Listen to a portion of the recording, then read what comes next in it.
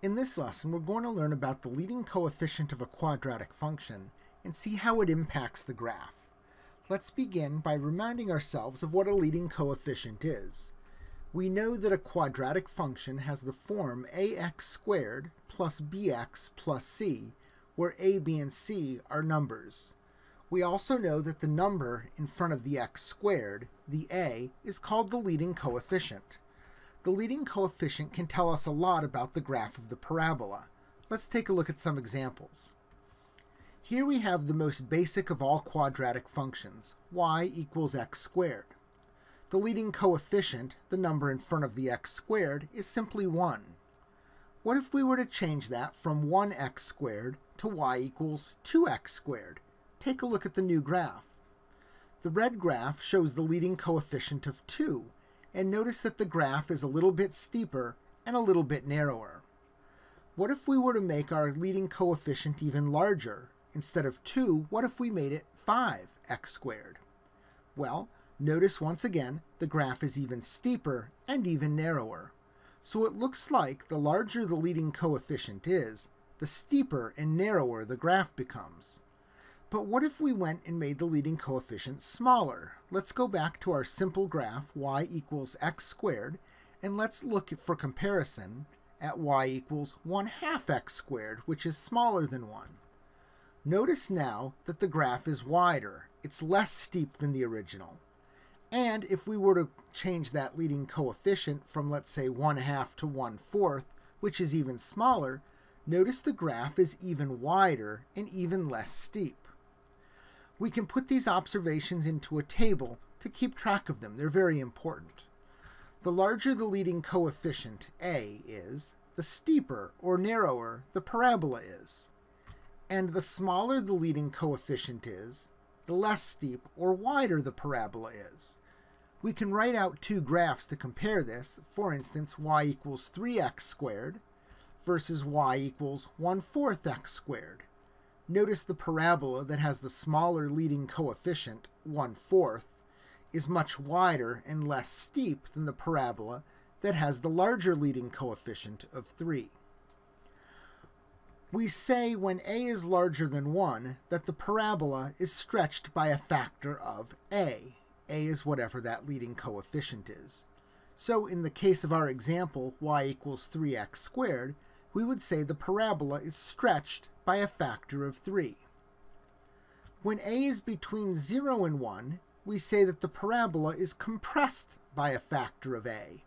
A is the leading coefficient. In this case, y equals 1/4 x squared, we say that the parabola is compressed by a factor of 1/4. This is a great time to pause the video to make this table in your notes so that you have it for a reference. Please pause the video here.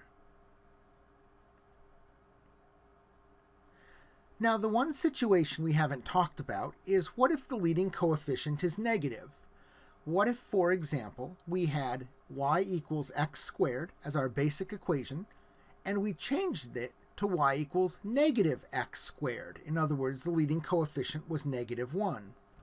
Notice what happens. The parabola has flipped over the x-axis, or mathematically speaking, we would say that the parabola has reflected over the x-axis. What if I changed that -1x squared to a -2x squared? Notice now the parabola is steeper and reflected. So when our leading coefficient is positive, the parabola opens upward, and when the leading coefficient is negative, the parabola opens downward. Let's make a summary chart of this. When the leading coefficient is positive, the parabola opens upward, and the graph looks like this. When the leading coefficient is negative, the parabola opens downward, and the graph looks like this. When the parabola has flipped upside down, we say that the parabola is reflected over the x-axis. This is an excellent reference for you to include in your notes. Please pause the video here, make these notes in your notebook, and return when you've finished. So now, as you can see, the leading coefficient tells us quite a bit. It tells us whether the parabola will be steeper or wider. It also tells us whether the parabola will open upward or downward. Let's look at a couple of examples. Here are two quadratic functions, y equals 3x squared plus 5x minus 2, and y equals 2x squared plus 5x minus 2.